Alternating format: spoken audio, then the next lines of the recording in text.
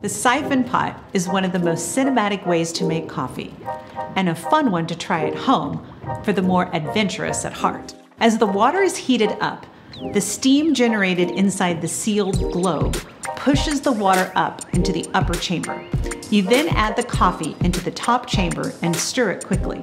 This is when the brewing happens inside the siphon pot. After a minute or so, the heat source is turned off, which allows the bottom chamber to cool. This is what creates the vacuum that pulls the coffee from the upper chamber down through the cloth filter. The cloth filter is a key part of the siphon pot, which helps create that silky texture. While it may be one of the more equipment and technique-intensive brew methods, it may just be the one that you fall in love with.